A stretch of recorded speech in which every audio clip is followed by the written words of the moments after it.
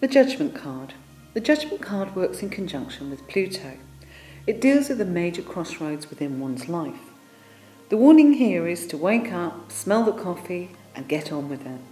Life is not a dress rehearsal here. You'll be asked to look at going in any direction. But the direction you take could affect the next 10 to 20 years of your life. These big important changes are brought about by Pluto, which is a very collective power that works within ourselves, so that things come to a crossroads and start a change of direction for that of the long term. So here it is saying to you, get on with life, give yourself a pat on the back for the things that you have achieved, and remember that where you've come from is also important.